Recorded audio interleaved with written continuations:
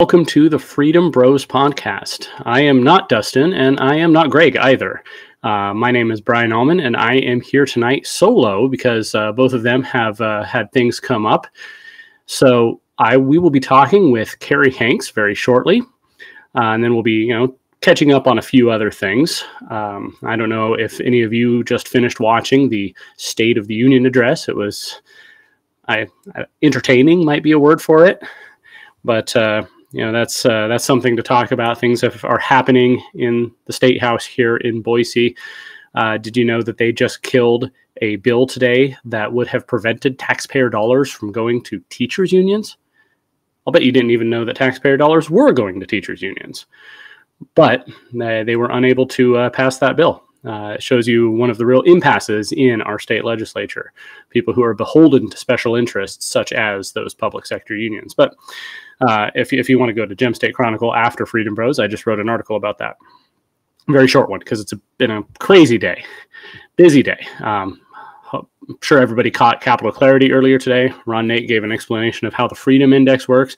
That's a tool that you can use to hold your lawmakers accountable. And, that's really what voting is all about, isn't it? You go to the polls and you make a choice between candidate A or B or C or whomever. And, you need a reason to vote.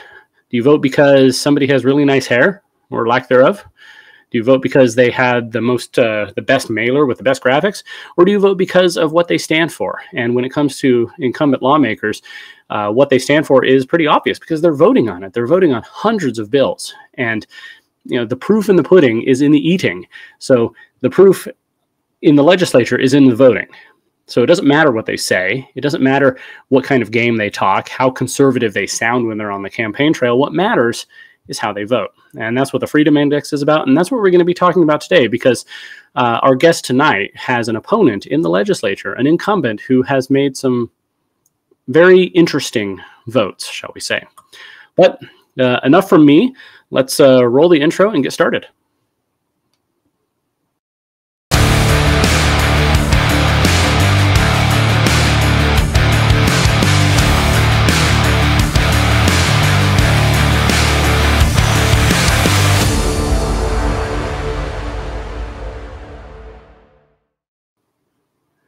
I really could get used to having a producer. Anyway, let's bring on Karey Hanks and see what she's up to. Hello, Karey. Brian. Hello. Yeah, it's great to be here tonight. Thank you for the invitation. Well, it's great to see you again. I've run into a few times over the past couple of years. It's always a pleasure. So you're out. Where exactly do you live? Tell us about that. So I live near St. Anthony, which is north of Rexburg and Idaho Falls. I live right by the sand dunes. A lot of people know where those are. And yeah, I live in Fremont County and love it out here on the farm.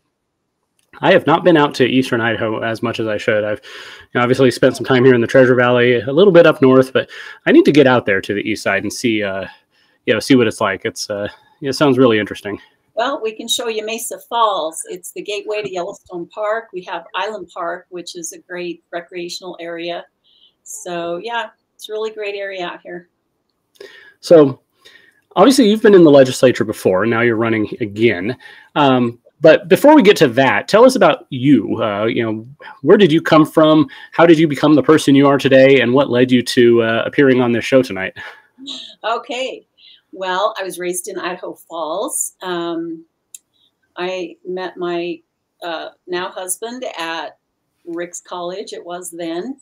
We went to Utah for a couple of years, came back to the farm. By then we had 3 boys. And my husband said, I don't know how to raise boys anywhere but on the farm. So, and we ended up with 6 boys and 1 daughter. So it's been a really great place to raise our children. I wouldn't even date farm when I was in high school because I didn't want to. I guess maybe I knew I was going to end up on a farm. It was inevitable. It must have been. But I actually love it, and I wouldn't want to live anywhere else. It's a great place to raise our children. Now our grandkids, and they're on tractors and just learning some of the farm things. Not all of our grandkids are into farming, but we have 18 grandchildren right now. So yeah, so that's I thought about this. Well, I guess I should finish. So I actually drive school bus part-time. I started in the 80s, quit for a while, and back at it.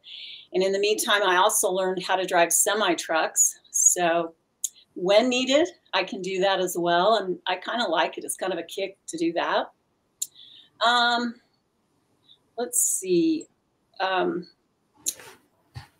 in high school, I never did debate or speech. I never, ever had this on my list to be involved in politics. I did write letters to the editor, and I was involved a little bit in the Republican Party at the Central Committee level, but never thought I would end up here. When we had our redistricting in 2012, the man, Paul Romrell, had been a commissioner. He was running for state legislature, and I just impulsively said, I'm running against him.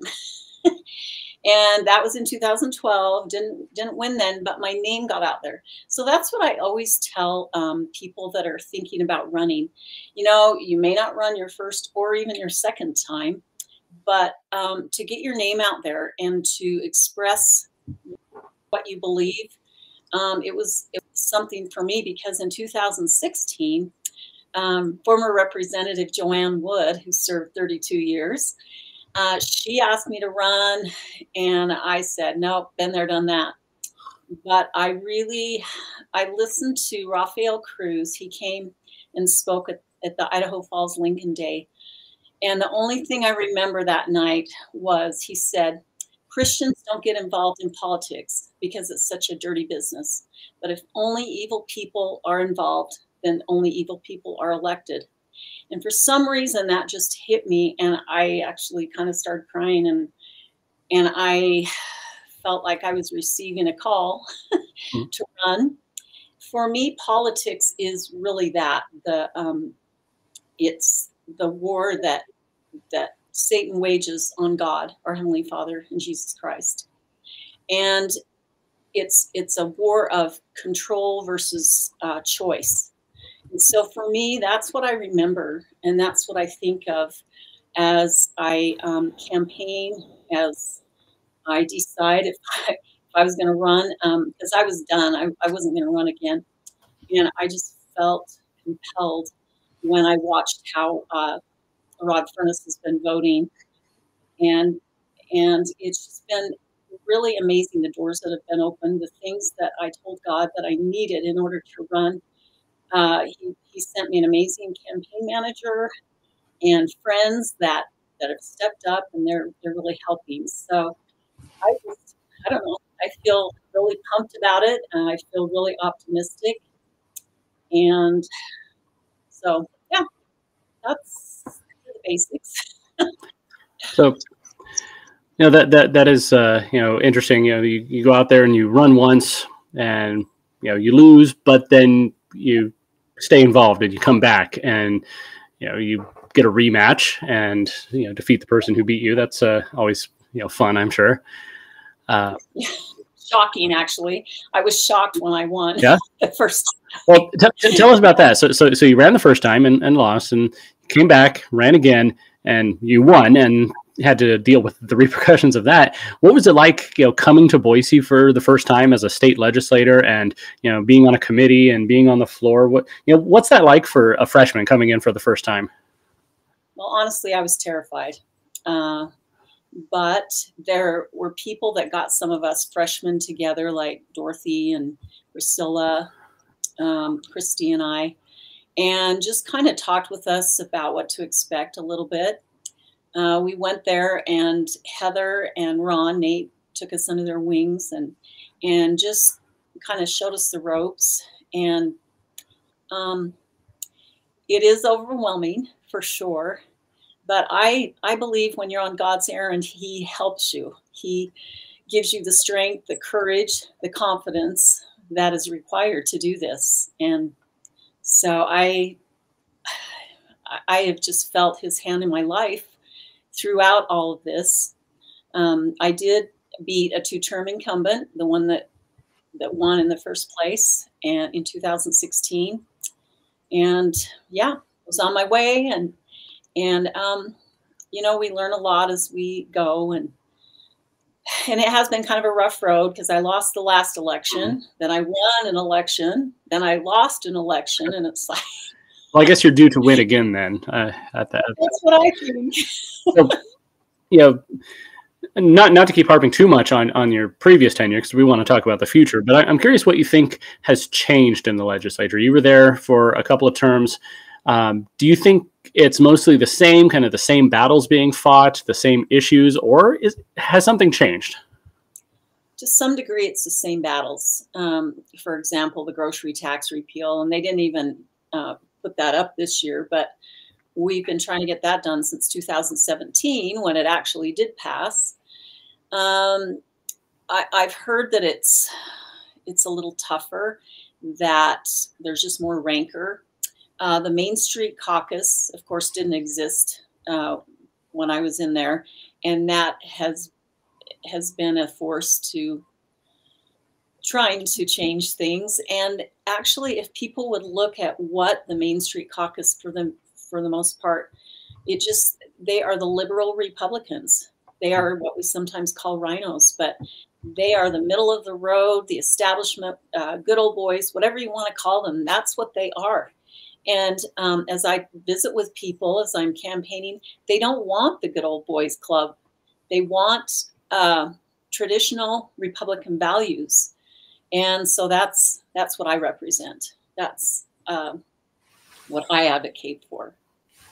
Well, I've pulled up your legislator profile on the Idaho Freedom Index from your previous term compared to your opponents, and there is a stark difference. In your last year, 2022, you had a 98.5% rating on the Freedom Index, yes. 98.3% on spending. Meanwhile, Representative Furniss is sitting down at 37% on freedom and 9.5% on spending. That's usually, usually the single-digit spending score, that indicates that they're basically just voting for every budget. In fact, I remember watching the debate on the maintenance budgets, how they've changed the system of doing budgeting. They've just done the basic budgets from last year as a package, and then they're doing the increases later. And it was obviously a big fight, and there was a lot of backroom shenanigans and, coups going on over that. But I remember watching the debate on the maintenance budget, and Representative Furniss, who does sit on JFAC, got up and said that I don't want to put words into his mouth, but I'm going to paraphrase because I don't remember exactly, word for word. What I took away from what he said was that it's not the job of the legislature to worry about these bills, these budgets. We do that in JFAC, and I've got all these financial degrees, so you don't need to worry about it. Just trust us. That was what I was taking as the implication from what he said. What do you think about that perspective when it comes to spending taxpayer dollars? Well, I think that he thinks a lot of himself. And, that's part of the problem is there are people in there that think they know best for us. And those budgets, although they review them, they think they do a good job on that. We still scrutinize that. And it kind of depends on the makeup of the JFAC as well.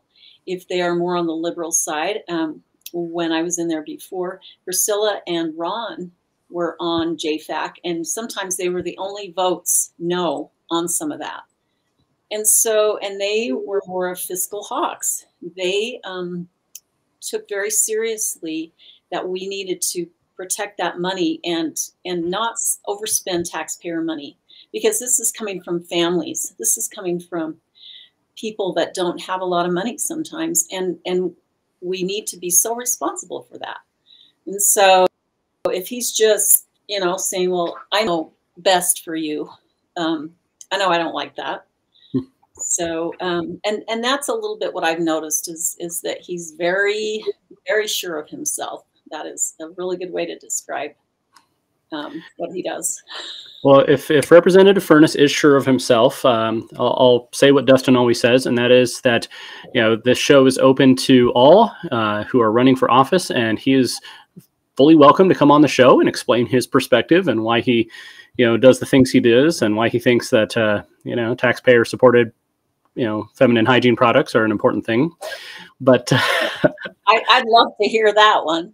Yeah, let's have a discussion. It's it's unscripted. Where this is live, so there's no cutting. It's whatever you say, whatever I say.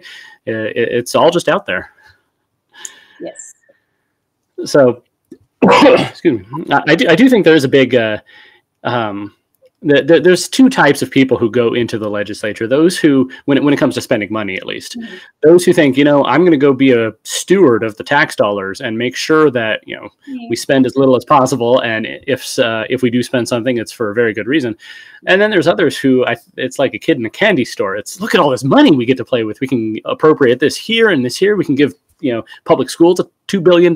We can, give all this money. We're going to spend $2.5 million to celebrate the 250th anniversary of America. It's like there's no limiting principle to how much they're going to spend. Well, yes. And for example, 2 years ago, we had a $2 billion surplus. And so many of us wanted to return it to the taxpayer. Well, 500 million of it was returned in $300 checks. Some people I've talked to never did get one of those checks for whatever reason.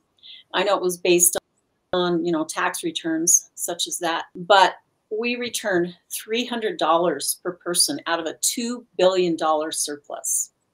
One of the representatives proposed a property tax holiday for that December.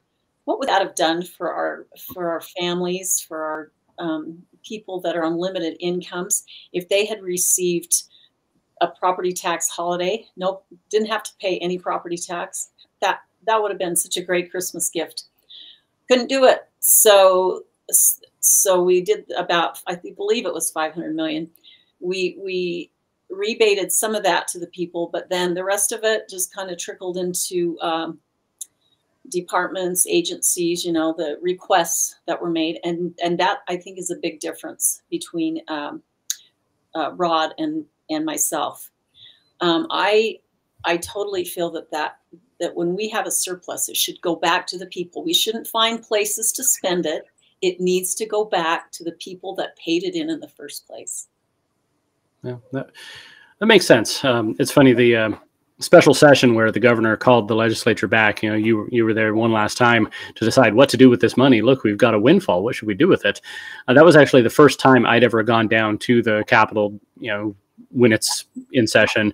And I actually testified in the committee about how, you're just going to give this away to, the public school system that you just gave historic and unprecedented, investments too. But of course, the whole thing, what I came away from that seeing was that the whole affair was choreographed. The governor and his people and his friendly legislators had already decided exactly what they were going to do. It was, debating and passing the one bill was a fait accompli. It was already done. So what was the point? Well, and what happens if we vote against that because we don't think it's a good idea, that we think we could do better? Then they send out the mailers that say she voted against tax Mm-hmm. relief. She wouldn't give you school funding. She wouldn't. That's what they do. Is if you vote against something because you believe that we can do better, that more, for example, more money needs to be returned to the taxpayer, then they use that against you. And that's what's difficult. But we're trying other ways to get the word out this time. So we'll see what happens with that.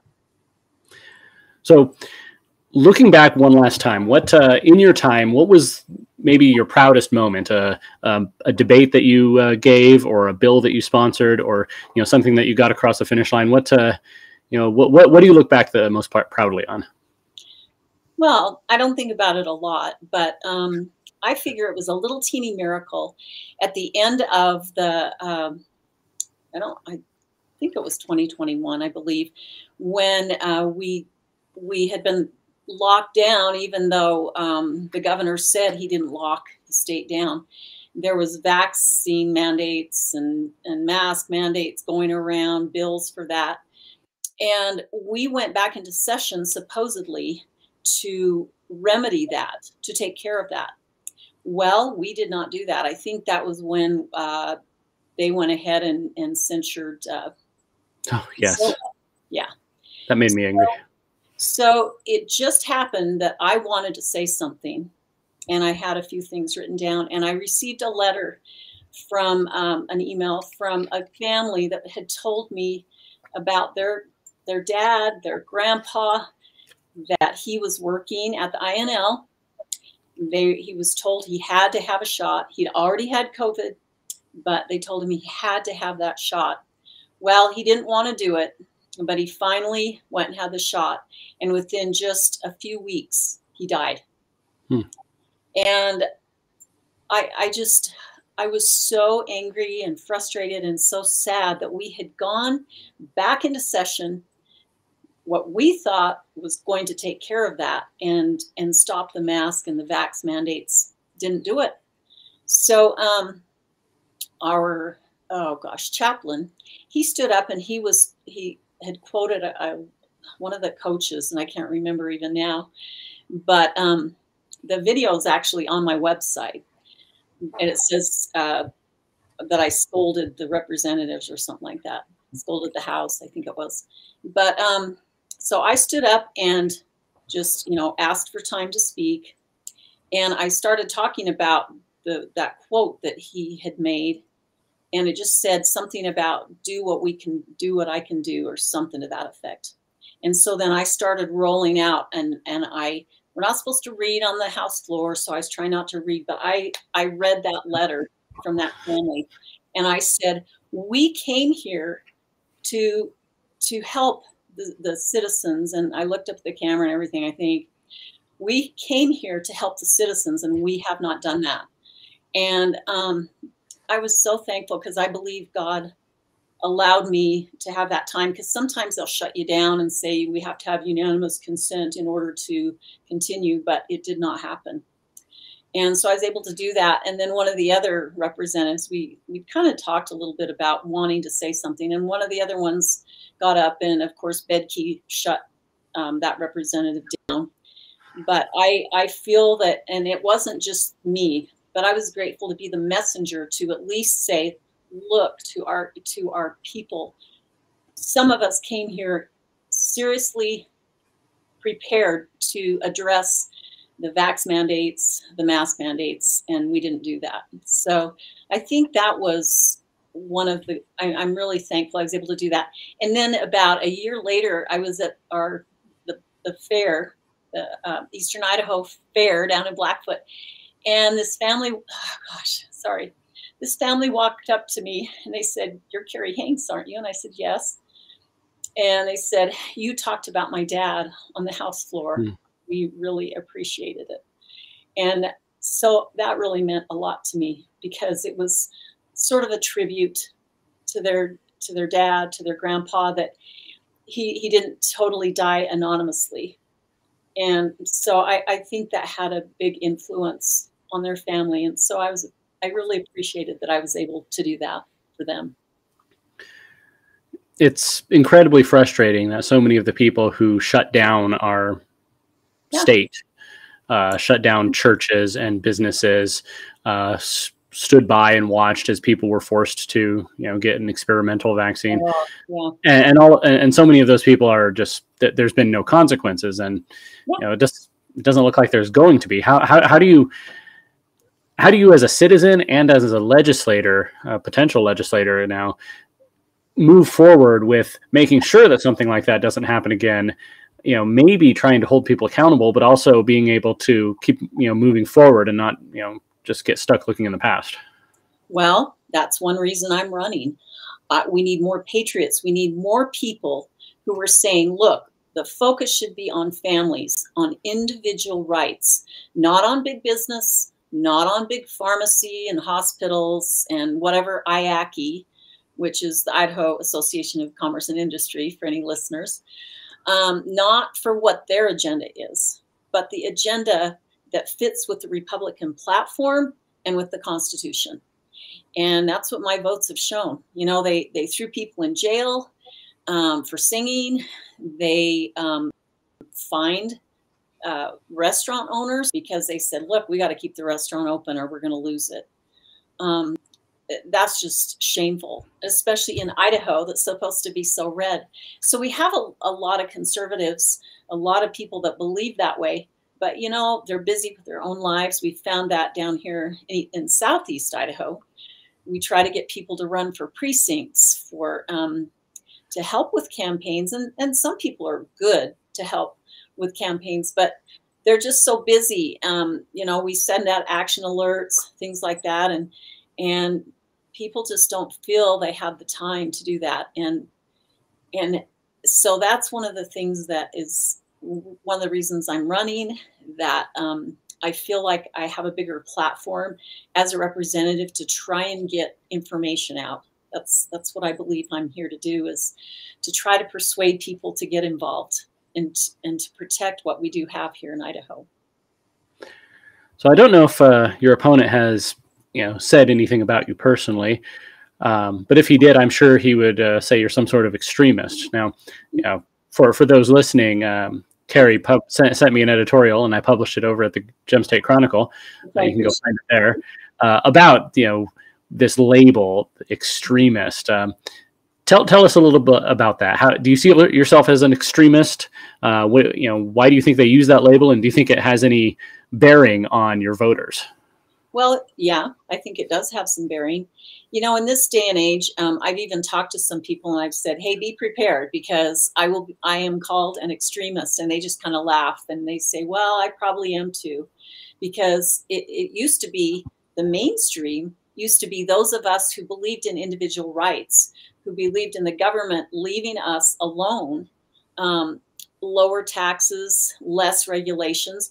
That all used to be mainstream. And now it has become extreme. And so that's what's hard, is the paradigm has shifted. So those of us who do believe in those basic individual rights, our Republican platform, there's been a lot stirred up with that as well. Mm-hmm. But the platform is really based on constitutional principles and things that I believe we traditional Republicans believe in. But we keep being, I guess the word now is gaslighted. We keep being told that those of us who believe in those things are extreme. We're hardliners. We won't bend. And, there's some things that I will not bend on, like my principles. I will not bend. There are compromises sometimes that can be made, but not on basic values and principles. So I'm not willing to horse trade a vote. I have been asked to do that, to get my mask mandate bill to unmask. Idaho is what I called it. It's mm-hmm. close to what Jason and is it Brian Lenny? I think Brian Lenny. Yeah. They have that bill this year, not moving, just like it's happened. Stuck. Yep. Just like when I had it, it passed with, if not veto proof, almost veto proof. I think it was 46. It was either 47 votes, which my now opponent voted against that, his substitute that day. And so that kind of shows where he was on that, because she wouldn't have voted away without his okay. But how insane is it that and there are any legislators in the Capitol who will vote to say that government agencies have the right to force you to wear a mask when you go outside or go to business or, go to the county clerk's office? Well, and what's interesting is very few of us would wear masks. Actually, Rod did wear a mask. There are photos of him wearing a mask on the House floor, but we did not have to wear masks, and I'm sure part of it probably was because Bedke wasn't willing to wear a mask. Good for him. Yeah, we all knew that wasn't real. It just didn't make sense. And it's like I said when I testified, I said, if these masks worked, if people were dying in the streets, you can bet people would be in their homes. They would be in masks if they went out. But people, we have a lot of common sense in Idaho. And so people just didn't believe all that stuff. And I think we don't have all that rhetoric, you know, in the big cities and stuff like that. There's just a lot of pressure. I know over in Washington, my relatives lives, she said they were literally pretty much locked down for 2 years. And she would even walk out on the streets and stuff, and she would wear a mask because you would be in big trouble if you didn't. And see, that's Washington, but that's not Idaho. And so we shouldn't have had those basically forced in some of the businesses to be vaccinated, be vaxxed, jabbed. Yeah. I don't think that was a real vaccine. So, well, my family and I, we moved from Washington in 2018, so almost 6 years ago. Oh, yeah. And for a while, I second guessed my choice. You know, I had a good, stable job there. I love the weather and the geography back there, and all my family's back there. But then when COVID happened, even as bad as it was here, it was a lot worse in Washington. And I was so glad that I was in Idaho for it rather than Washington. I don't know if you saw the bad, and yeah, a lot of places were worse than Idaho, but there were a lot of us that pushed back on that. Like, yeah, I did wear a mask when I gave blood at first, but then I thought, I know this is just bogus. I just felt I could not wear a mask. So, and even the people who advocate masks, I think they feel it's bogus too. I don't know if you saw the State of the Union address tonight. Senator Bernie Sanders. Yeah, Bernie Sanders was, you know, when it cut to shots of the crowd, he was wearing a mask. Oh, but then when he's up shaking hands at the end and talking to people, he had it off. What's the point? That's great. It doesn't make any sense. It's like it's become an accessory now to show which side you're on. I believe that, yeah, to a degree. And it shows the submission that people have. And I think it's sad because, you know, some of these people that are ill or have weakened immune systems, I think that they think that's going to help them. You know, they kind of lean on that. Mm-hmm. And think, well, if I have this on, then I'm probably going to be okay. So I think it's a fake, I think it's a false sense of security, even with the mask. Yeah, it's like in a fantasy story. You get some magic talisman from the wizard that'll ward off disease or something. Yeah. So I think Greg would be disappointed if I didn't talk about guns. So what do you think about guns? I love them. What do you think about gun control and common sense background checks and red flag laws? I don't see how that jibes with shall not be infringed. And I have co-sponsored, I have sponsored bills that we've tried to get through, Stand Your Ground, a better Stand Your Ground and better Castle Doctrine bills. The first year I was in there, oh my gosh, Christy Zitto and I were trying to get a couple bills through. And I think mine was something on a residency because I can't even remember now. I'm sorry. But I remember going in to talk to Tom Lurcher, who was the state affairs chairman. And he would say, well, you need to do this. You need to check with that person. It was just this big rigmarole the whole time we were in there. It's been nicer to have Brent Crane in there. I don't agree with him on everything, obviously, but he's allowed. That's what chairmen do. They allow these bills to go through more, but it's still like this year. Look what's happened with the teacher and staff being able to carry. I think it's 415 stuck. Won't go through state affairs. That's just what happens. That's what happened with my mask bill. We can't get those bills through.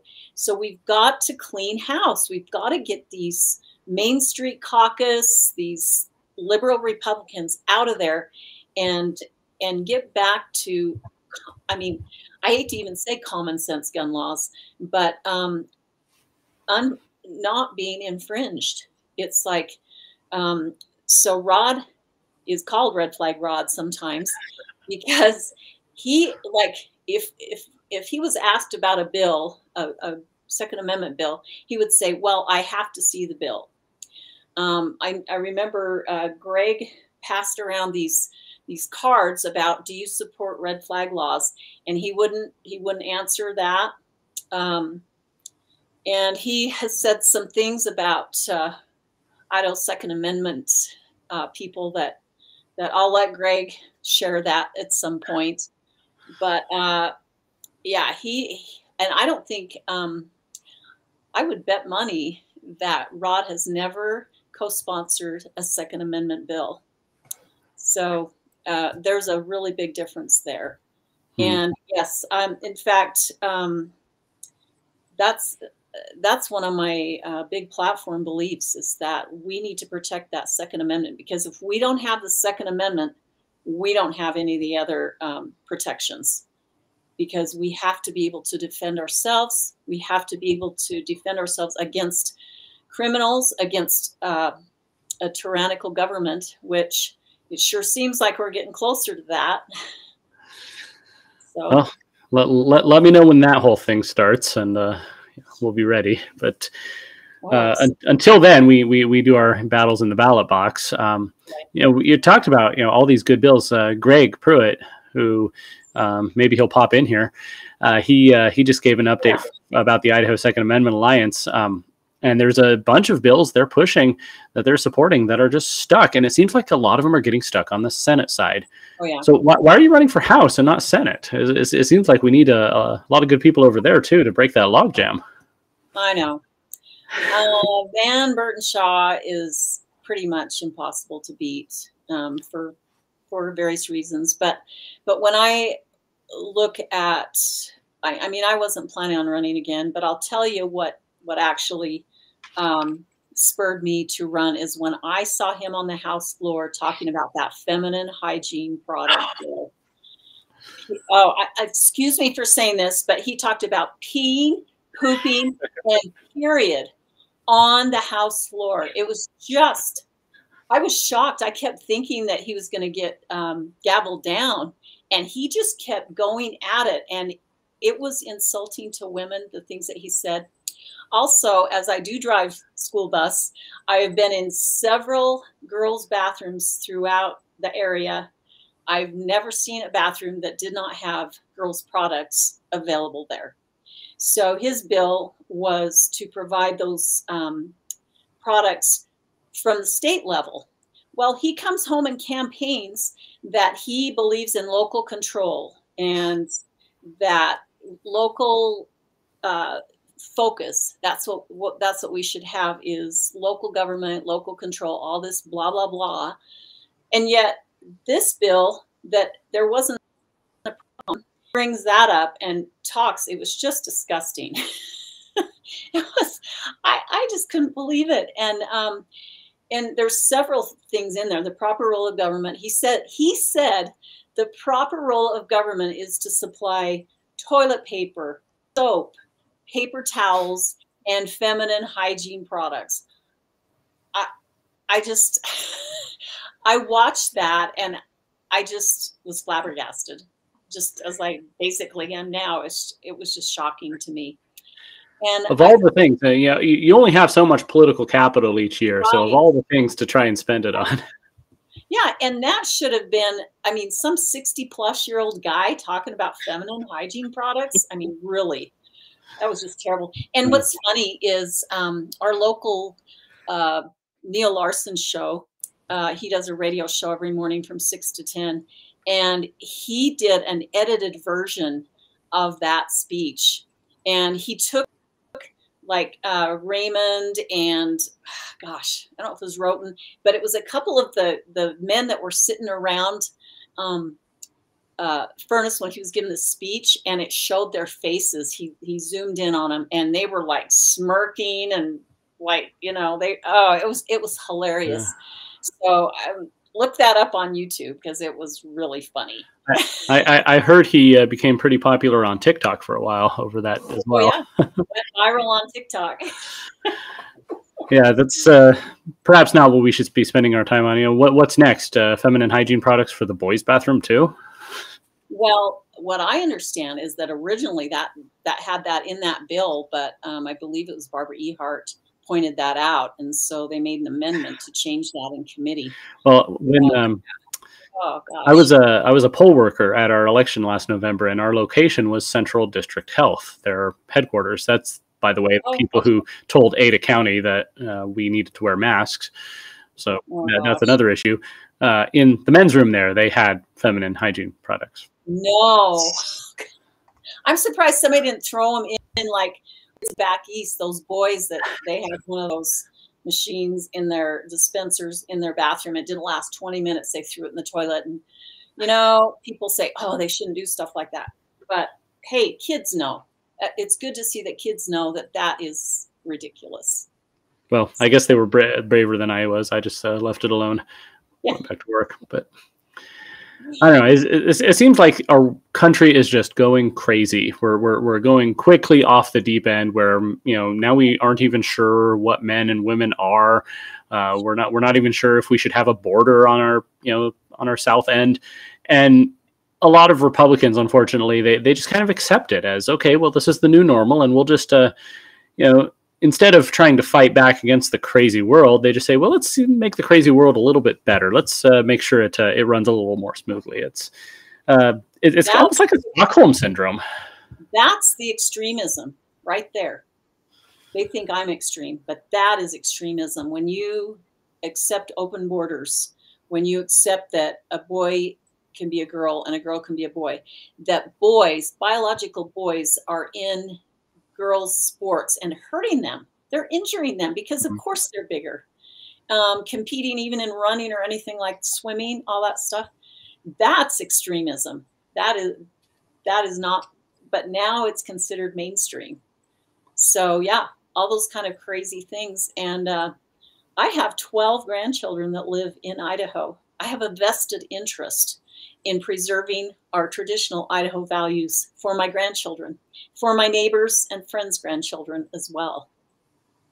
Yeah, well, I think that's why a lot of us are involved, because we look forward not just to the next few months or the next few years, but the next 10 years, 50 years, 100 years. What kind of society are our great grandchildren going to live in?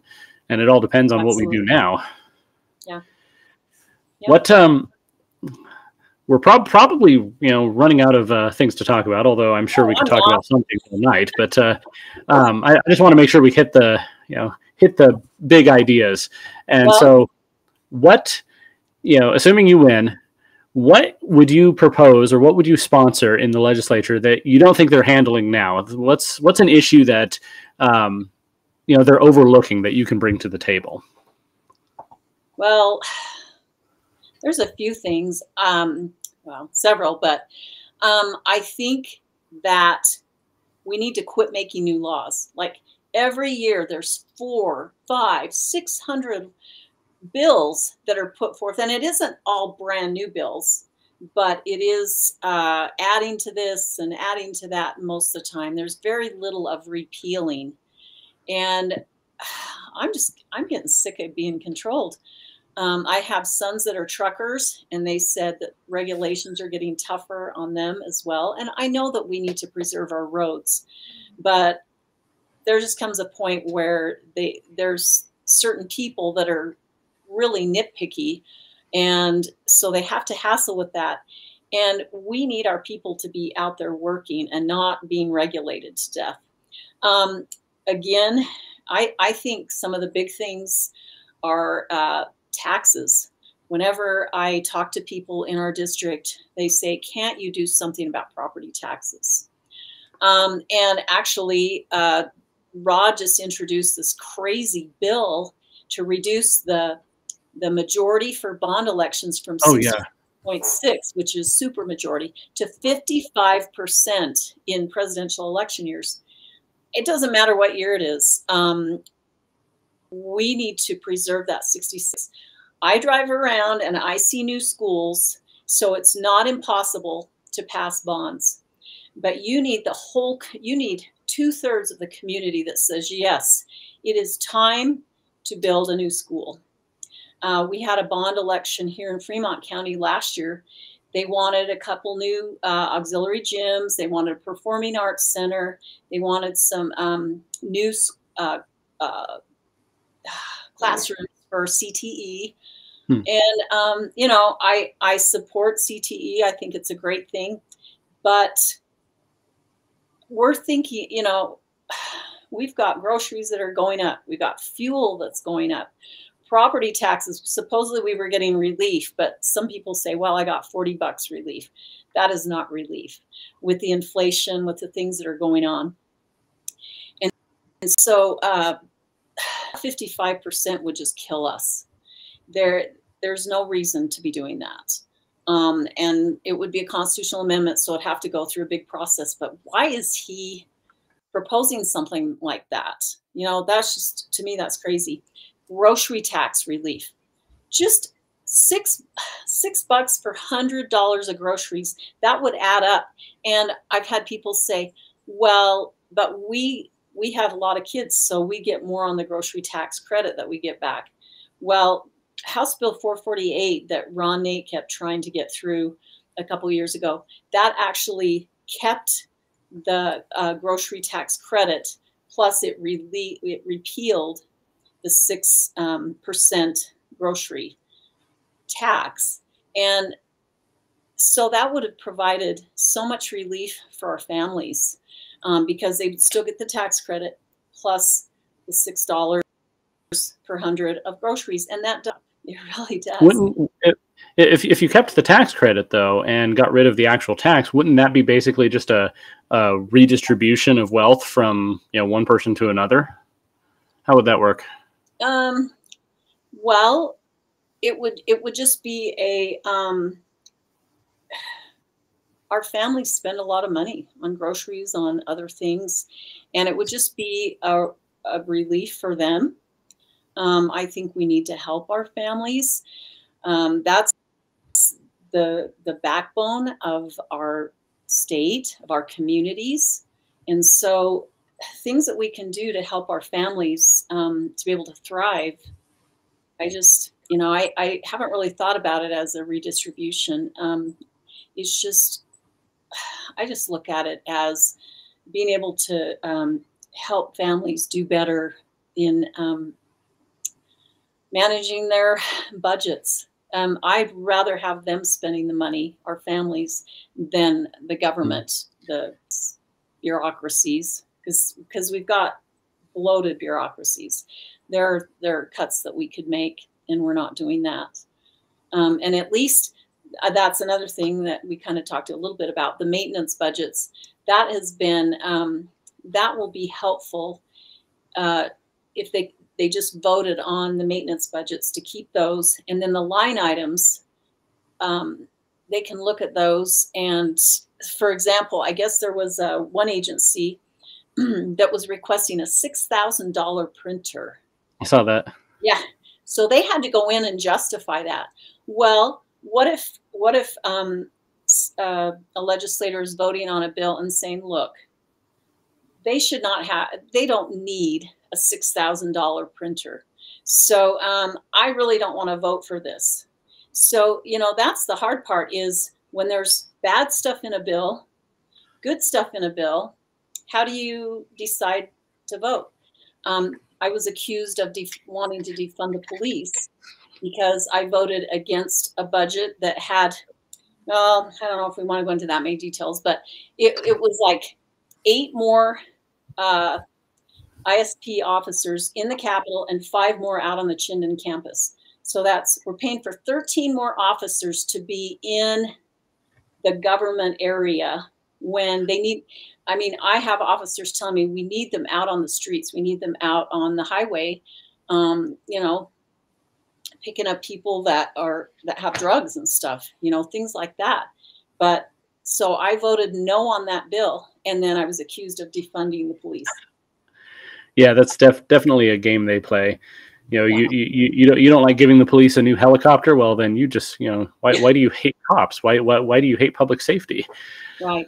It's you know, we see that going on now with, you know, some of the folks who voted against some of the big budgets last year. But hopefully this new budget process gives them I don't know if it's actually going to reduce spending at all, because you still have a majority on JFAC who like spending our money, but it'll bring some more transparency to the issue. So people, who are willing to take the time can actually see what they're voting on and not just read the headline. And they know why you're voting no. You can just pinpoint it right there and say this. We did not need this line item, so this is why I voted no. Yeah,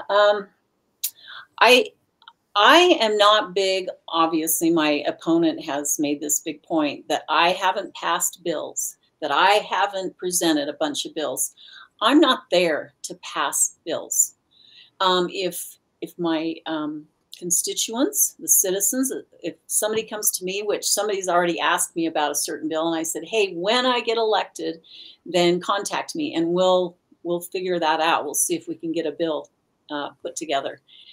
But I'm not there to sponsor bills, to have a rush to add to the 400 to 600 bills that we have per year. I am there to do the work of the people.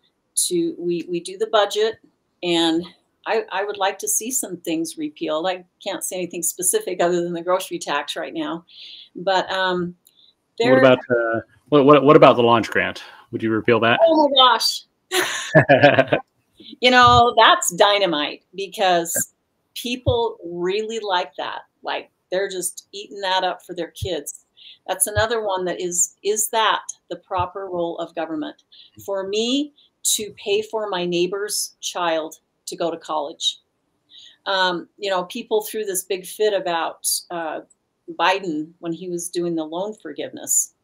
And it is a little bit different because they committed to paying that money back.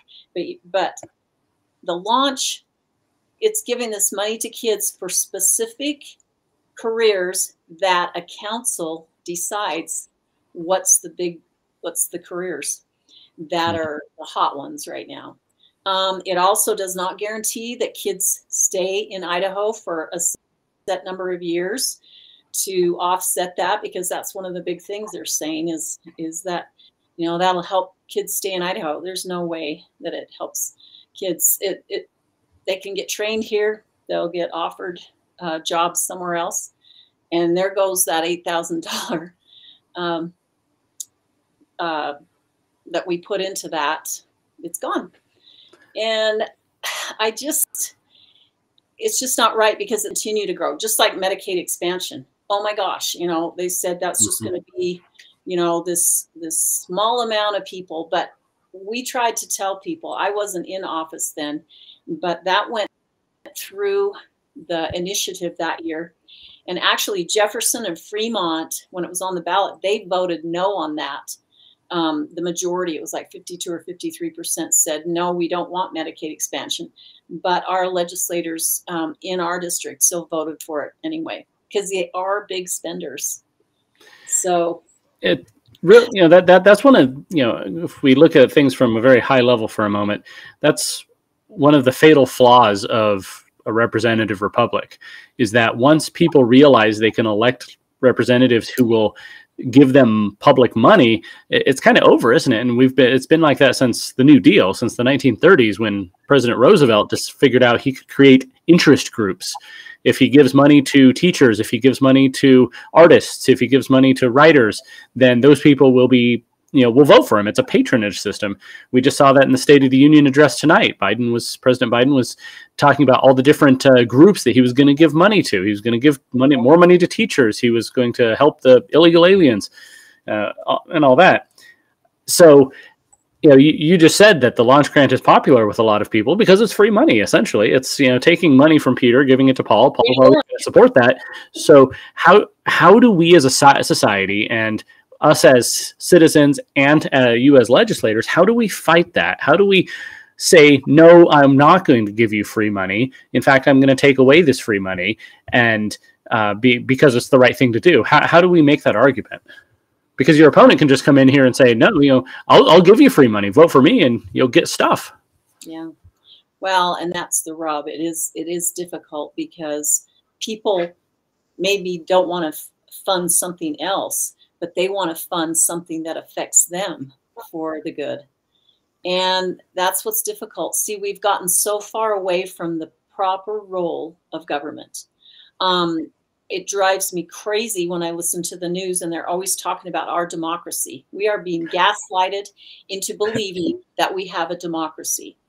People don't understand a lot of times anymore what a republic is, what our constitutional republic is, that we have natural laws, that we have representatives that go and vote for us.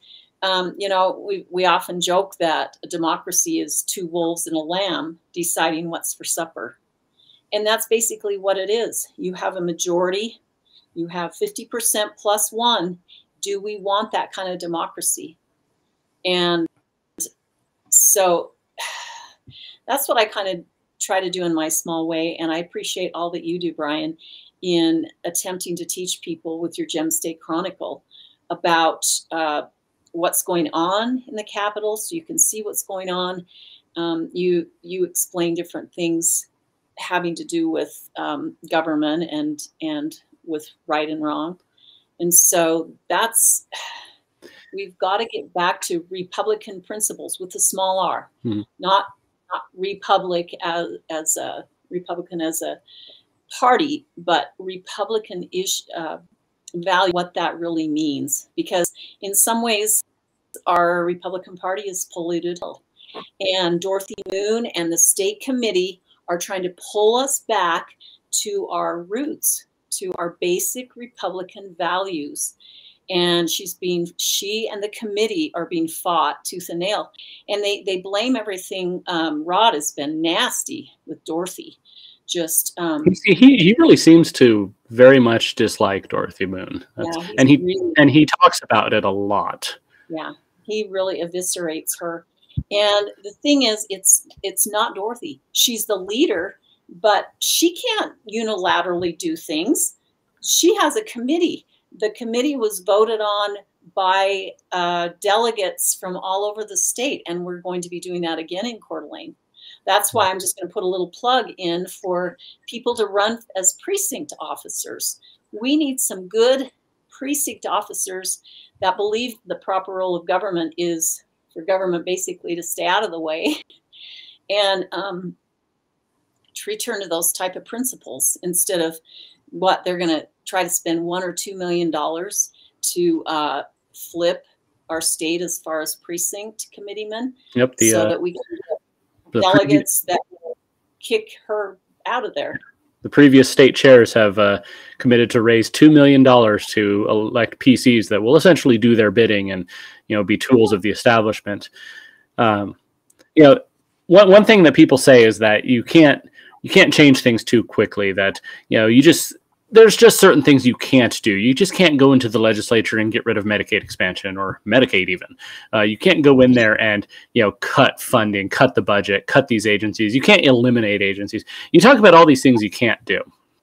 And you watch the legislature, and sometimes it feels like that's true because you watch good, conservative representatives and senators get nowhere with, it's a struggle just to cut the growth to a manageable level. Right. However, then you look over, say, in Florida, Governor DeSantis and his legislature over there, they just fired all the DEI people in their colleges. You look in other countries, Argentina just elected Javier Milei, and he immediately started cutting government and cutting all the wokeness and, cutting all the federal agencies in his country, in Argentina. So I think it is possible, but you need a critical mass of people. I think if there was 105 Karey Hanks and Tammy Nichols and Brian Lenny's and Scott Herndon's, I think we would see some, tremendous change. But we need those people, which means we need good conservative citizens to get out and vote, which is that's really where the problem is. People don't realize that how much power they actually have. Yeah. And, I've had a couple people that say, well, our vote doesn't really count. It's only one vote. Well, we had a school board election in Idaho Falls that was decided by one vote. Mm-hmm. So everyone's vote matters. I'm just really hoping that I will get a good majority of votes. And people need to get involved, but also when you were mentioning representatives, senators, we need a governor like DeSantis. You know, Brad said that he didn't lock down Idaho, and maybe technically he didn't. He allowed the public health districts, you know, different entities did lock down people. He allowed he issued a stay-at-home order from his desk that was enforced by government agencies. So, you know, you can quibble all you want. He basically locked us down. And we were trying to change our emergency orders, and we got some things done. But, you know, there's people that like to be on good terms with the governor that won't make the changes that need to be made. You know, the governor, he vetoed one of the tax bills, relief bills, and the legislature went around and overrode that. It was a property tax last year. There you go. And then I read in a release that he said that he championed that. I'm like, ah! He took credit for it. That's politics. Like, that is so disingenuous. You know, if you're going to vote a certain way, then you own that. If you veto something, you own that. Which that's one more thing about Furniss that was so frustrating last year, was he voted 3 times against protecting children from porn in libraries. 3 times. He sustained the governor's veto, he and Raymond. And if either one of them would have voted the other way, the veto could have been overridden. Yep. And so consequently, we still have the porn in many of the libraries in Idaho. And here we are again this year. We still don't have a decent bill. The one was worse than not having anything at all, because then the senators and representatives would have said, look, we dealt with the porn in the libraries bill. We've dealt with that issue, so we're done. And so it would have been as bad or worse, because it, you know, it was going to be so difficult to get anything restricted. And why can't we get this stuff restricted? I would like to have it out of the library. I don't think there's really a place for it in the library, in my personal opinion. But what we need to pass is House Bill 666 from 2 years ago that just said the exemption for librarians is gone. And museum directors, I think it's too, but just pull that exemption. Why should they be exempted? Because they could give kids genderqueer in the library. You walk out of the library, and if I tried to give them that book, I would be arrested. I would have a misdemeanor. I would be in big trouble.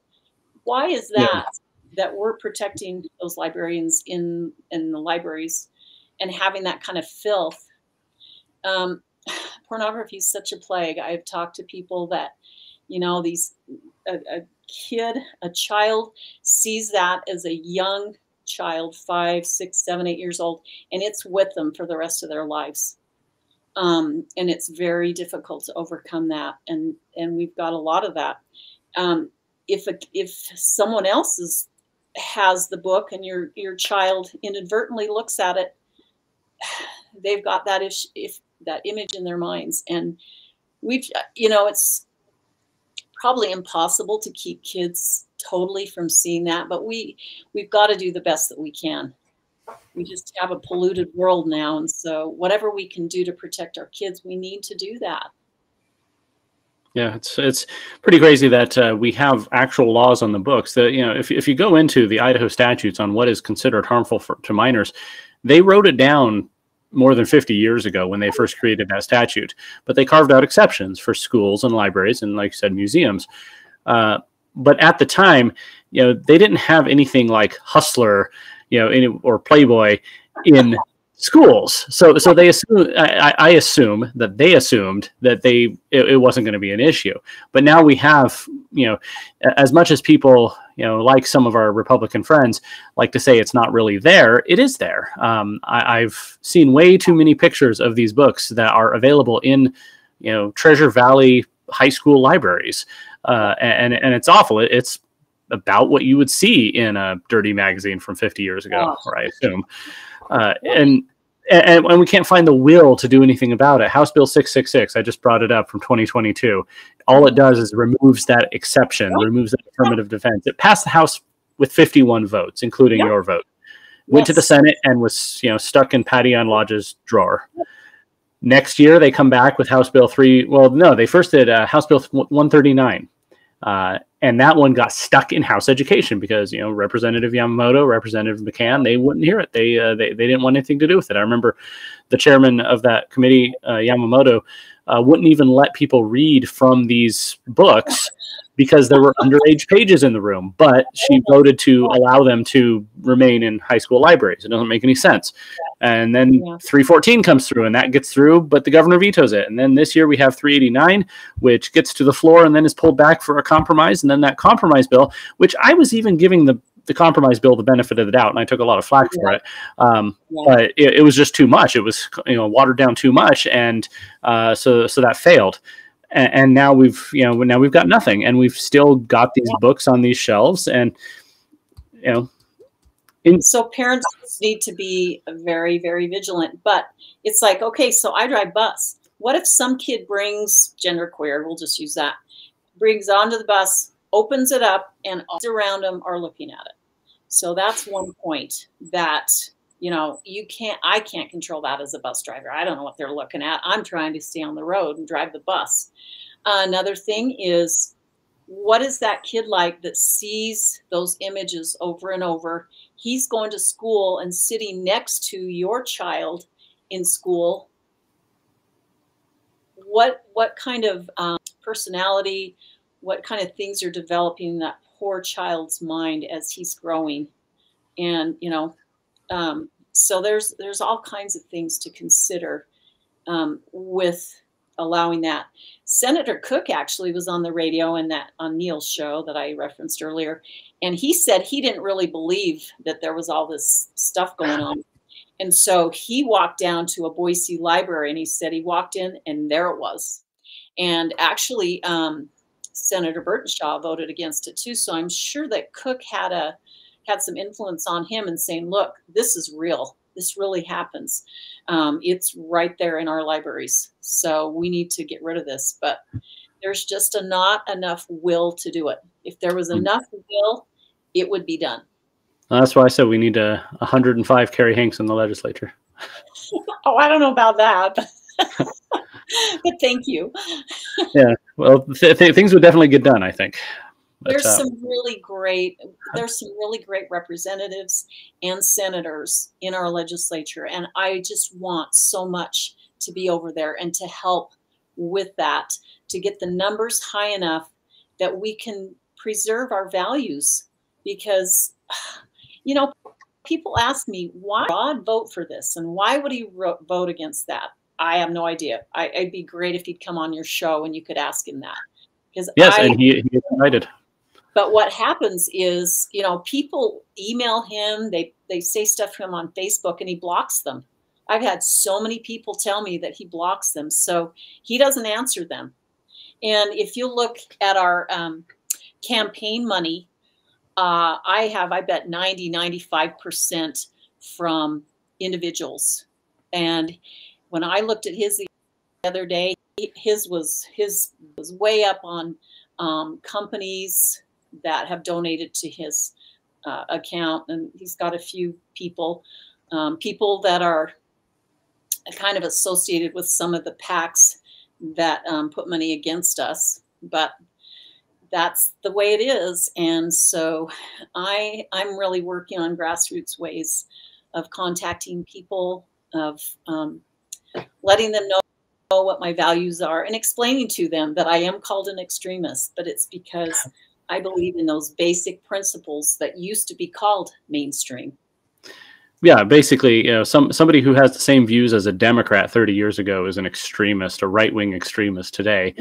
Whereas, somebody, like your opponent or like, several other Republicans in the legislature, I think would have been far to the left of Democrats 30 years ago. Yeah. Yeah. I just don't understand it. The only thing when people ask me, I say power and money. Those are the two things that push politicians. I don't even like to be called a politician because It's a dirty word. I'm just, to me, it is. It's like I tell them I never want to be a politician. I go there for the people. I represent the people. And when I'm voting, when I'm thinking about how I'm going to vote on something, I picture my neighbors, I picture my family, my friends, and how this will affect them, how this will affect their budgets. That's what's important. The state budgets. I think it'd be great if we just did the maintenance thing and they have to work it out like we all have to work it out. We can't just go get more money somewhere. Imagine that. Yeah, we have to deal with the budget that we have. And so that's what I believe with our state agencies and departments. I realize we're getting more people and stuff, but we can shift, we can make things work. And the things that we can keep local, we need to do that because there's less fraud, there's less waste when things are more at a local level. So the things that we can deal with at a local level, that's where that needs to be. Well, it is getting late. I am feeling a little bit tired. Oh my gosh, tell us, what do you have coming up? Do you have some events? And where can people find you online? Okay, well, KareyHanks.com, KareyHanks.com. I'm on Facebook, Instagram a little bit, not as much. I'm on X. So I try to keep up with that. I am a little bit an older person, but I try to keep up with all those different social media places. I have an event in Du Bois, actually in Clark County, coming up March 23rd. We have some, our local central committees have some things scheduled more in April and May, but we're kind of lining things up now. We have some cottage meetings, things like that. So yeah, we're working on things, and we actually, my friend is doing a Scott Cleveland event Monday, next Monday, not this coming Monday, but the Monday after that. I'm not sure what day that is, but in Rigby. So I'm planning on being there because I think there will be people that might think the same as I do, and might be interested in finding out more about Scott Cleveland. There's just things like that. There's just little events here and there. Not really anything big yet, but thank you for asking. Well, no, that's exciting, and like I said, I'd love to come out to Eastern Idaho one of these days and see your neck of the woods. It sounds like a very interesting place. Well, let me know. Daniel Murphy came out here last year for harvest, and I got to take him in my truck, and he got to see how we dig spuds and how they're loaded into the combines, and it's just it was kind of fun for him to do that. So, and I love working on the farm, driving truck. I'm a farm girl and I love it, but I'm willing to sacrifice and go to Boise and serve the people there as well, because it's very important. So thank you. Well, thank you so much for your time, and good luck, and I'm sure we'll see you around again in the future. Oh yeah, I'm going to be actually in Boise next week. I'm the Fremont County Republican Women President, and it's Red Jacket Days Monday and Tuesday. Oh.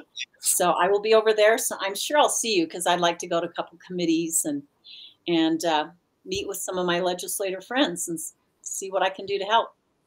Cool. Well, we will see you then. All right. Well, thanks, Brian, so much. Have a good night. Thanks. There. Oh, it's magic. So yeah, I am getting tired, so I'll wrap this up here soon. But thank you to Karey Hanks for spending an hour of her time with us, sharing her vision, her passion, her desire to serve the people. That's always a refreshing attitude. I mean, all politicians say that, but sometimes you can tell when they mean it and when they don't. Speaking though of other politicians, Representative Furniss is, of course, welcome to come on. So far, I don't think any of the so-called establishment people have taken up the offer to come on this show, but they are always welcome. We can have a conversation. This is America. This is Idaho. We can talk.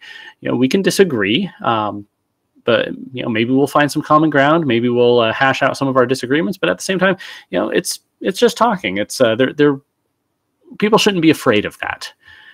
So many politicians, I think, are afraid of speaking their mind, of going on something that's unscripted, and so they'd rather have the little 5-minute sound bites on the news, or something carefully controlled where it can be edited. But if you're really acting on principle, and if you have deep-seated principles and you're presenting your true self, I don't think there's anything to fear from going on something unscripted and just sharing what you believe in. And I think that's endearing to people. As Americans, we love authenticity, and so much of politics now is not authentic at all. So a few things I wanted to mention. I meant to bring this up earlier in the conversation, but there was a vote today in the Senate that was really interesting. So there was this bill. It was about joining Idaho to this interstate compact for counseling licensing. Honestly, I don't understand the entire thing. It's the arguments for it were that it would streamline the ability for counselors to, whether if they're out of state, to help people in Idaho or vice versa, or if somebody's traveling, it just kind of breaks down the barriers there. Whereas the arguments against it were that it might diminish Idaho's sovereignty, because once you join this compact, then there were fears that it would mean we'd have to accept other states' rules regarding the counseling field, such as having to support gender transitions or social justice initiatives or whatever. Anyway, it passed the House, went through the Senate side, and it was being debated in the Senate today.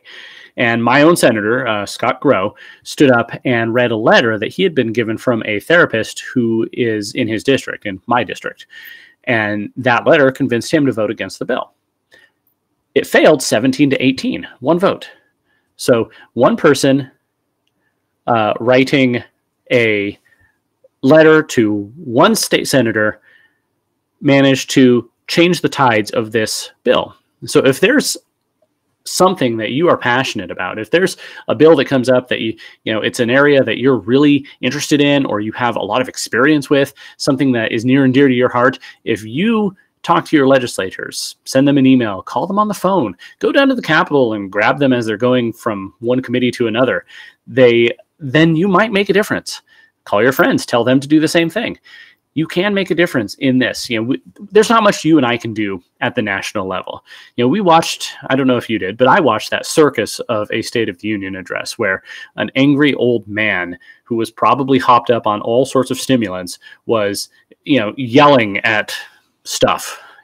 Actually, it was kind of entertaining. He was actually going back and forth with the Republicans in the House chamber and yelling at them, and they were yelling back. It was kind of entertaining. It reminded me almost of Question Time in the British Parliament, where they actually yell at each other. We should bring that here, make politics a little more of a contact sport. But anyway, my point is, there's not much we can do individually at the national level. Things are going to happen that are going to happen, and whether we like it or not. But at the state level, at the local level, you have the ability to make a difference. Whether you are calling your legislator and sharing something that's important to you about something they're considering, or running for PC. The filing window is open right now. You can just download a form from your county clerk, turn it in, and you can be on the ballot to be a precinct committeeman. That is the lowest level of political organization. That is the foundation of the political parties.